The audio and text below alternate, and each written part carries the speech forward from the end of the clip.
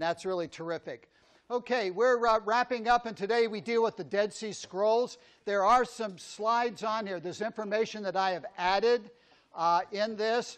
You should have picked up an addendum that on Josephus at the table. I am ending with that, and I'm coming to that. That is not any part of those notes.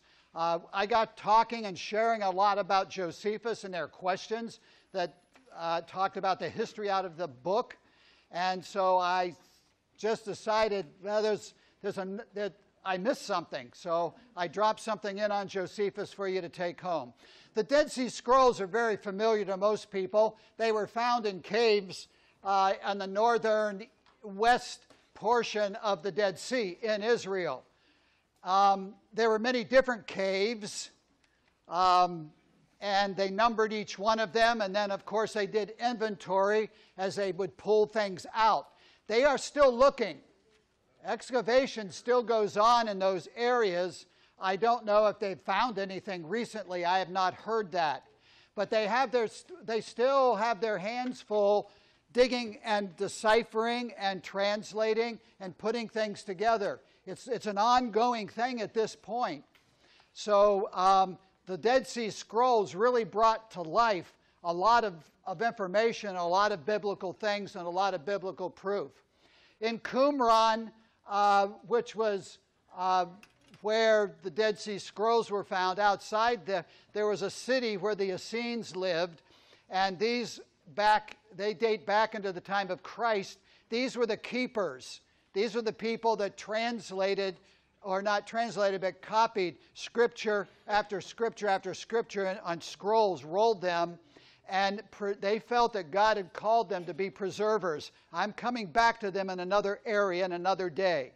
And we'll be looking at the Essenes then, and there's some more information on them today. I had the privilege of being there in the 1970s, and it's right along, of course, the Dead Sea, and you can walk through the city. You can see the caves, but you're not allowed to go up to them. No tourist can go hide in one and go looking. There they are. It was just a matter of walking a little and turning around and walking up a little mound. You could take some shots of some of the caves that were there. The Dead Sea Scrolls date between 400 before Christ. Where's that start? What's that line up with? Think about it a minute. That's when the intertestament period starts. Malachi is still roughly alive and writing his book, and it's dated 397, but he will die shortly thereafter, and the last biblical person that we know is gone, and yet these guys are already starting to preserve, like God's called them together to start preserving and copying. Somebody had the actual scrolls that God gave to copy them out. And I don't know that it was the Essenes. I would say it's a good chance. The Essenes were the caretakers in the end, and put them in caves because of Roman rule and the destruction of the city of Jerusalem in 70 AD. General Titus, there was a big revolt for independence. And remember what I told you, Israel was fine as long as they just blended in. But as soon as they rose their head and their stubborn head of saying, we want our nation back, then Rome is hard and harsh and fatal.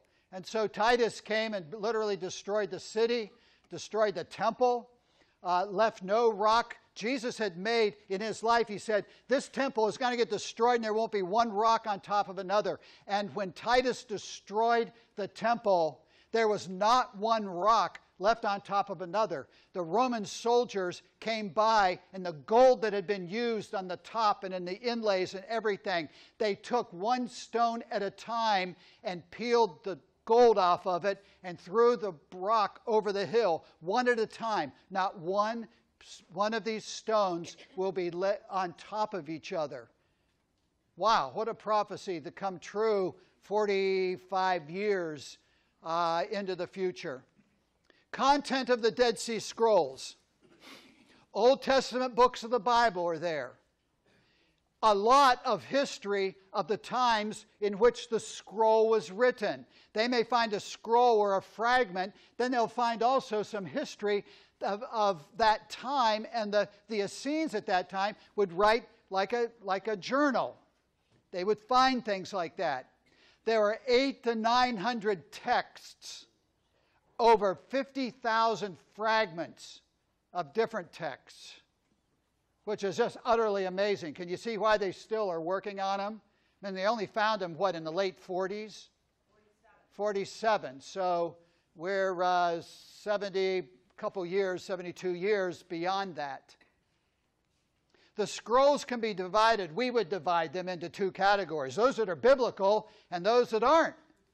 Fragments of every book of the Old Testament have been discovered except for the book of Esther. They have not uncovered anything from that. That in itself to me is incredible, is fascinating. See what happened? The Essenes were the caretakers. Titus was destroying the city,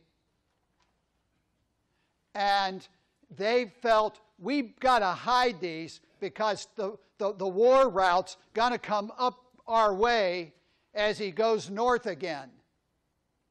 And if he finds us here, we're in his way, nothing's stopping him. We need to hide God's word. And then they all fled to a fortress called Masada. And it was true, the Romans took, and it took them a while to take that fortress. But the Essenes, the last of the Essenes, were up there. They went up for safety, but the Dead Sea Scrolls were already hidden and buried.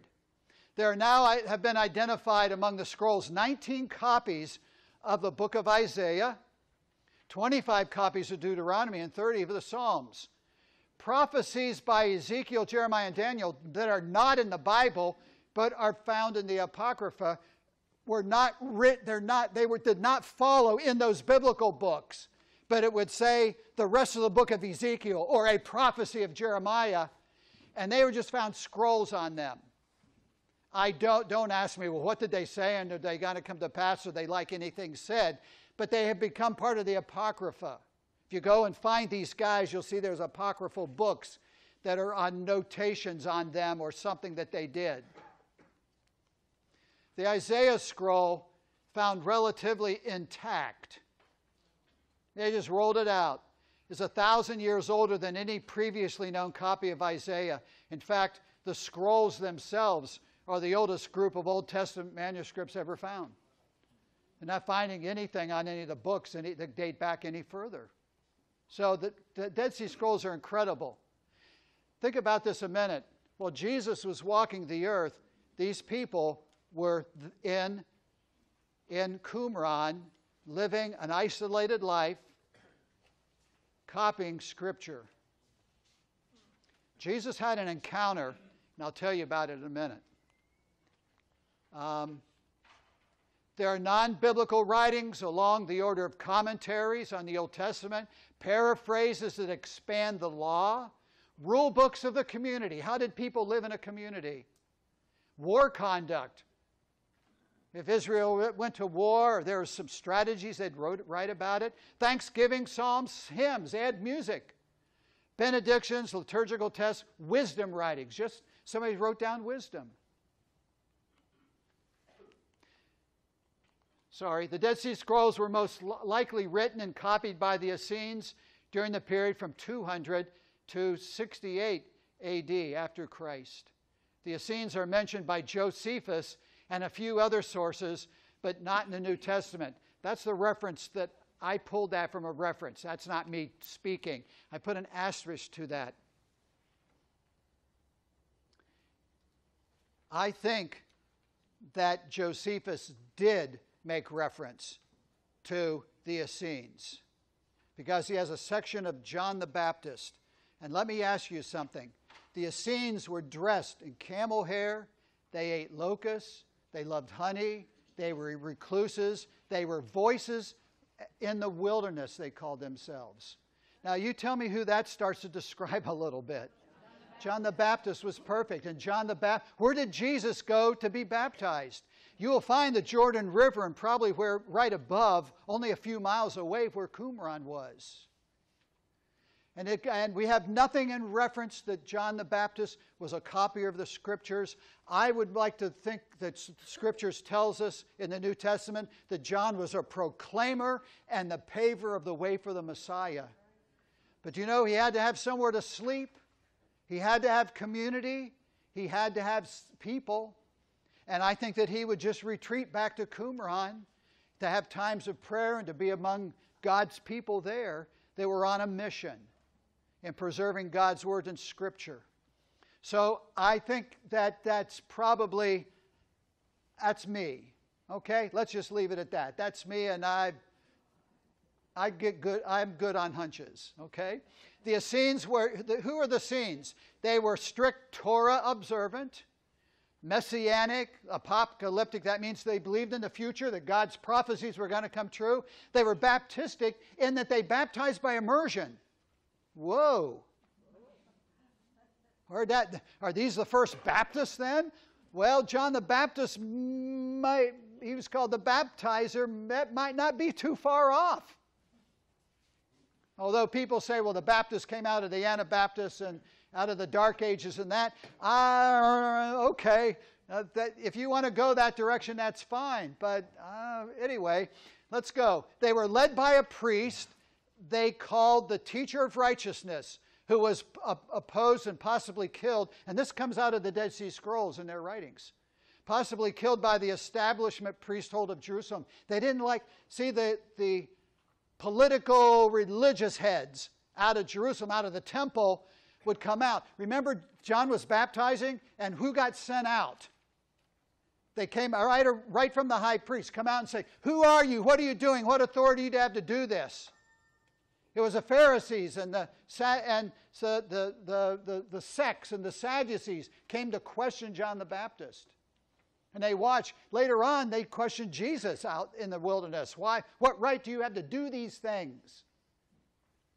So they knew where they were. They knew where John the Baptist was. They knew where Qumran was. They knew what they were doing. Although the Qumran community existed during the time of the ministry of Jesus, none of the scrolls refer to him. They don't. Nor do they mention any of his followers described in the New Testament. Then they don't. The enemies of the Qumran community, were called the sons of darkness, and they called themselves the sons of light. So if you lived in Qumran, these people knew the Lord, believed in the Messiah.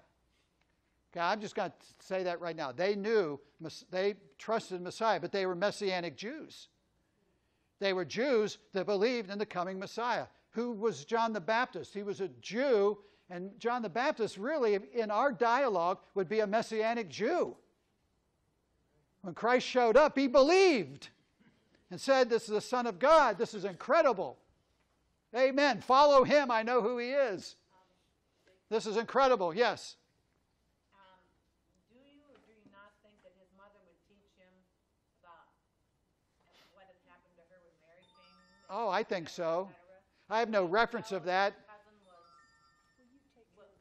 Yeah, I think John the Baptist's mom would have taught him a lot and told him, yes, definitely.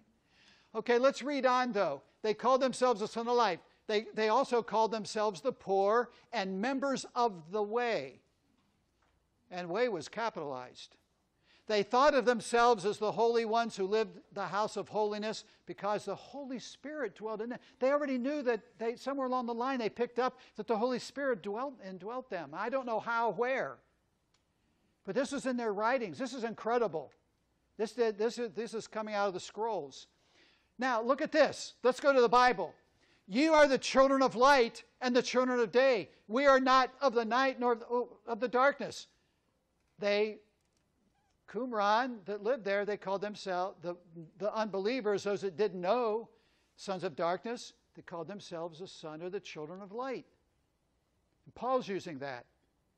Listen to this. And ask him for letters, this is Paul, to the synagogues at Damascus, so that if he found any, this is Paul talking to the temple and saying, give me official documents, I'm killing Christians, I'm dragging them, I'm going for them, city to city. This is unsaved Paul. He gets saved real quick. We're in chapter 9. A few verses later, he's struck down on the road to So he's on his way so that, and look what he says, Scripture says, so that if he found any belonging to the what? He was out after Christians. And the early church, what are you going to call them? This wasn't First Baptist Church Jerusalem. It wasn't. It wasn't the Church of God or the Methodist Church or any of that stuff. But they started saying they're following the way. Now let me give you the overall tie-up. This gets exciting. Jesus, what did Jesus say? I am the way, the truth, and the light. Amen. Jesus said in John, I am the light of the world. He that followeth me shall not walk in darkness, but shall have the light of light. Qumran was a reflection of, was a small picture of what Israel should have been. The light of the world for Jesus, for God. And it is true. People that do not know the Lord today are in darkness. We who have had the privilege of finding Jesus Christ as Savior are children of light. We are in the light. I persecuted this way, he says, in giving testimony. 3 years after he was saved, Acts 22, I did this to them. And that's what he called them. But when some became stubborn and continued in unbelief, speaking evil of the way before the congregation, he withdrew from them, took his disciples. And there were people bad-mouthing the early church, the people of God, that they were known as the way. They were way followers, followers of Jesus Christ. If you go to Israel today, you will find it's called the Shrine of the Book. It is where the Dead Sea Scrolls are housed. Imitations are put on display that make you think they look real. There are real ones on display. As you go, we are sort of up on top. We're on the roof. I'll just use that word. Because below us is where the museum is, several floors deep. And on the very top, you will see to the far right, that is like a cap. That is a copy, a giant copy of the top that would have sealed the jars that the Dead Sea Scrolls were found in. So that's the lid. To the far left is just a blank black wall. It is symbolic because they built this with simply this. The white on the right with the scrolls has the Word of God and other things in it to show people the way to Jesus. It is white to represent light. The black wall represents the children of darkness. A blank slate. They have no basis. They have no following. It's just a blank thing. There's nothing on it. Now, do you see how it swirls to the top? Okay, you're coming down into the jar is what you're doing. And on the dead center is one of the Isaiah scrolls. When I was there, I said, man, this is cool. It's the real thing. And it's under glass and everything. But I was told it was not that day. That it's in the back. It's preserved. And maybe sometimes and all around here. And do you see a second floor? To the left of the stairs, look at the light down there. There's another window for display. And so you can go around. There's little people. There are people in areas to talk and share stuff. There are no little people unless you're taller than they are, I guess. Those are cool shoes. I need a pair like that. And you see sort of the handle of the Jewish scroll? The priests would have the handles. That's what that represents. There's a lot of symbol. You get that if you go there or you read up on it. There's a close-up. One of the most curious scrolls is the copper scroll. It was discovered in Cave 3. The scroll records a list of 64 underground, this is not in the Bible, underground hiding places throughout the land of Israel. The deposits are to contain gold, silver, aromatics, and manuscripts. These are believed to be treasures from the temple at Jerusalem that were hidden away for safekeeping. I love treasure hunts. By the way, the famous hit of Fibs, Dr. I Want to Be a Schmidlap, is forming an archaeological treasure hunt team for the summer of 2019. You can see him after class if you want to sign up and go treasure hunting in Israel. Some of the Dead Sea Scrolls actually appeared for sale on June 1st in 54 in the Wall Street Journal. And the advertisement read, the 4 Dead Sea Scrolls, biblical manuscripts dating back at least 200 BC, are for sale. This would be an ideal gift to an education or religious institution by an individual or group. Box F206 is who to contact. The next day, the ad was gone. All responses to that address were grabbed. Never, and I don't know that they found the person that was putting that out that supposedly had them, but they should not have had Dead Sea Scrolls. Did not, but I can't help but think some probably did get out. But how do you authenticate? Once you leave, once they go out to a second party and they've been snitched, you can't authenticate them that they were in that cave any longer, because now you're playing telephone. Well, he said that, and she said that, and he said that, and something. But that's a big difference saying, I pulled these all out of there. Look, they're on me, and you go back and you can get more. And they'll have the same dust on them and everything else. Here's some of the stuff that was in there. You can find this online. Just type Dead Sea Scrolls chart of finds or something like that. What caught my attention, Debbie, if you could use your red, look at the New Testament down at the bottom. There are about 5,700 fragments there. Notice there's stuff on Caesar, and Plato wrote stuff about Plato. Some of his writings, they were preserving culture, and I said that up front. So they were historians, but they were biblicists first, to share and keep God's word. If you want further study, I put 3 things on here. And I'm going to, if you jot them down if you quickly, I don't think they're in your notes, are they? Correct? They're not there. Okay, you can Google this and you can find other cool stuff. You can find better stuff than perhaps I have, and great pictures, info. There's all sorts of things there. I want to go past the Septuagint very quickly because we already dealt with it, but it is in a dynamic book in this time zone. The Septuagint was the Greek translation of the Hebrew Old Testament. Alexander the Great had conquered the world, and one of the things he said upon conquering was that I want to set up Alexandria as the world cultural headquarters, where we have one copy of everything in the world. Then he died. And it took 2 generals later, or 2 generations later, the general that took over, it was his son of that area that continued this and actually did all of the building of the libraries of Alexandria. And it was there that he gathered 72 Jewish scholars. He was gathering scholars from all over the world to do different things.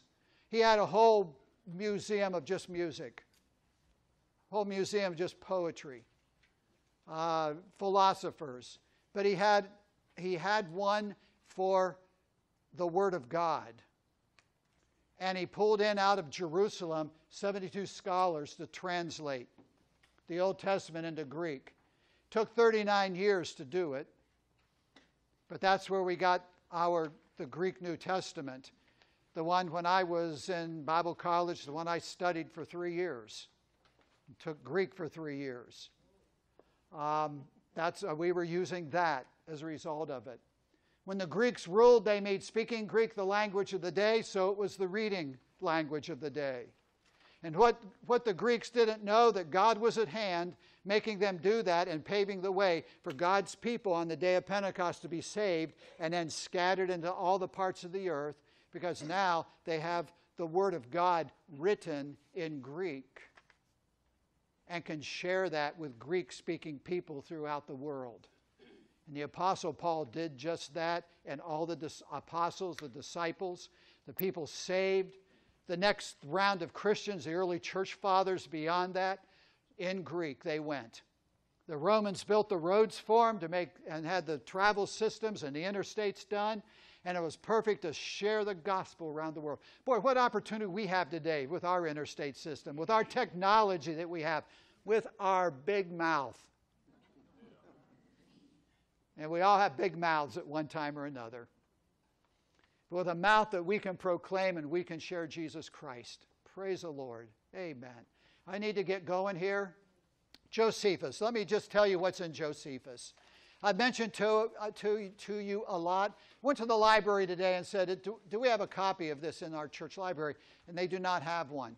I know Pastor Tim does, and I have one sitting around somewhere. You can find these in any library. You can go get them in a bookstore. It's a book. And in this, what you need to know is his name is Flavius Josephus. He lived roughly around 37 to 100 after Christ. So he did not live during the time of Jesus. Right after, he would have heard about it. But he was not there. He was Roman, but he was Jewish. He was a Roman Jewish historian. He embraced Rome. He embraced the Greek culture, but he was a Jew. So that Jewishness at heart is going to come out in his writings, but so is the other stuff. This is not scripture. This is history. Flavius Josephus was a Jewish historian. He actually was a commander of Jewish forces up in Galilee. He was a general for a while. Later, he became a Roman citizen. He was employed as a historian by the Flavian emperors, Vespasian, Titus, Domitian. Okay, who are the Flavian emperors, you say? That's sort of their big overall family name. They are all sort of related. Okay, do you remember another family like that we looked at a couple months back? We started. Yes, the Hasmoneans was the clan, but the big family in it was the Maccabees. So if you're really talking about like Mattathias, would be Mattathias Maccabeus Hasmonea, with a hyphen in between there. I hope that makes a little sense to you. In this book, there are 4 main sections. You could go to just one and read it and learn a whole lot of stuff and chuck the rest of it. To me, the very first chapter, and you'd say, well, look there. See, he's Jewish, so the Jewishness of him is coming out. The big section is called the Jewish War. That's what he's a historian. He's looking back. The Maccabees are gone. But he's lived through, his parents have lived through it, and he's a historian. He researches. And so he gives history of the Jewish war in there. There's another section on Jewish antiquities, their customs and their histories. How did the Jews really live? Little oddball things, trivia things, things very much of interest. There's a whole section on that. He has a philosophical section, and this is where the Greek comes in him, called Vita. Vita means life. And it's philosophies of life and just a lot of the Greek is there. And you can pick up on the Greek culture and their philosophies and their beliefs. The last one is this, that tells you and shows how strong, really Jewish he was. It's called Against Appian. He actually has a whole section of this book that he just doesn't like a guy named Appian because he was a Hellenized Egyptian. He was a friend. Keep in mind, where is the incredible sum total of all cultures and writings and books at this point still? Alexandria. Where's Alexandria? Egypt. And he had a friend there. Remember, he's writing. Josephus is writing. His writings are going to be thinking, well, they've got to go down into Alexandria eventually. I don't know that they didn't.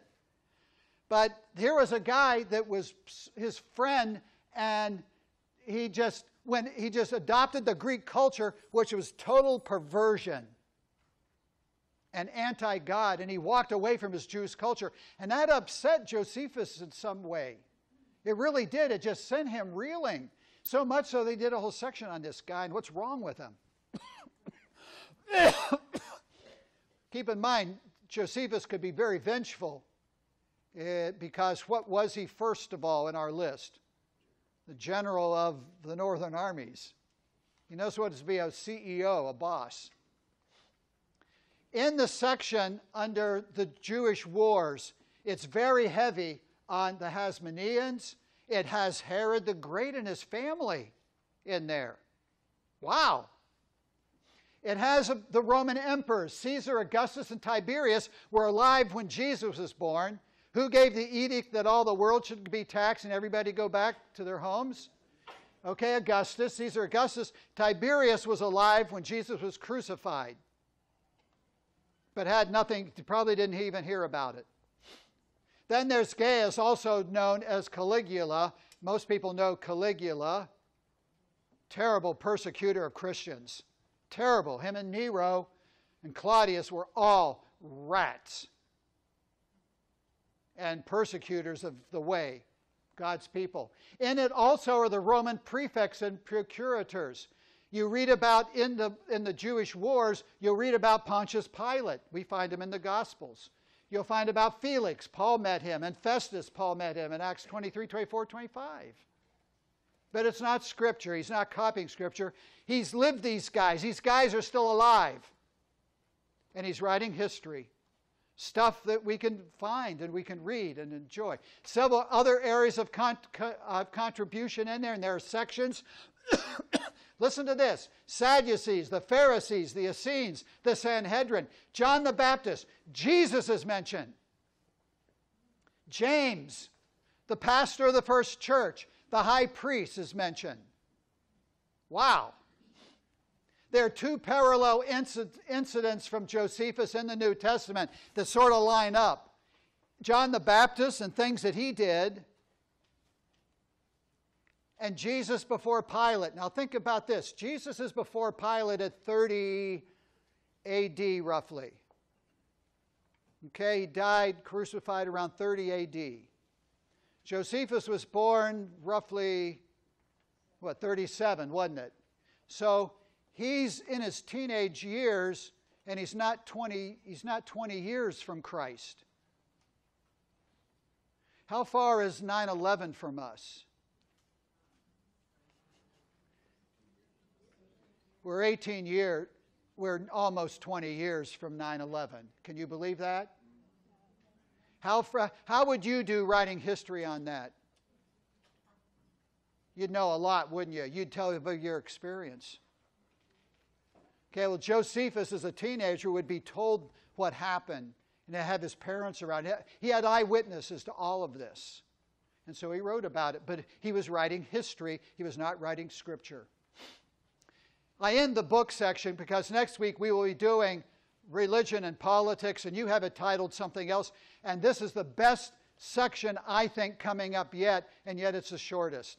I think it's a dynamic that it will just clear and put everything in order to you and to me about what just ties in from where we left off in Malachi, what happened in those 400 years, and what Jesus had to live with and had to walk with.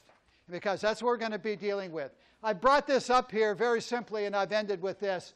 John 21, verse 25. He ends his gospel, the great disciple and apostle John. There are also many other things that Jesus did, which if they were written one by one, I suppose not even the world itself could contain the books that would be written. John knew about the library at Alexandria. John knew about that. It was there. He never visited it. But when he was talking about, he had knowledge that every book in the world was trying to be put and contained in that book. And yet, look what he ends the book, he ends the life of Christ's gospel with, and I say amen. We can't even start to imagine the power, the earth that Jesus walked on. That as he treaded, that miracles, we don't know the people. When he said, many times he'd go into a town and he'd leave and everybody had been healed. Every one of those is a life story. Every one of those people would be a book of what he did in the touch of the Master's hand. And John says, the books of the world, the books of Alexandria, these books of the Apocrypha and all this other garbage stuff that was written, and the history of Josephus and all this cool stuff that's around, the Dead Sea Scrolls, had anybody just sat down, no one could write everything about the life of Jesus. It's just incredible. We're going to see him Him. And that's how we'll end this entire study with, we cannot end the intertestament period without Jesus Christ. We can't, because it was all built up to Him. I went over today, and I'm not borrowing time, and I'm not paying it back next week. This is just too good. I'm selfish. Usually I give you the minutes back and let you out of here. Please do not miss next week. It will be powerful. It will be strong. Amen. Charlene? This table didn't get a prayer sheet. Do you have any, hon? If you don't leave, she'll get to you while I pray. Right here, Charlene's table. Let's pray together. Father, you are so good to us and wonderful. Thank you for this study. I've learned an awful lot. It's been really challenging and a blessing. And Lord, you answered prayer because one of the things I set out to do is I needed to see Christ in the hand of God through years that we didn't have true Scripture. But you were there as you are right now. Lord, make today alive in our lives and our hearts. May Jesus shine. May the Word of God have preeminence and the Spirit of God. And Lord, I pray next week's lesson as we sort of wrap things up, I pray it would be powerful and bless us and challenge us. Thank you for it in Jesus' wonderful name. Amen.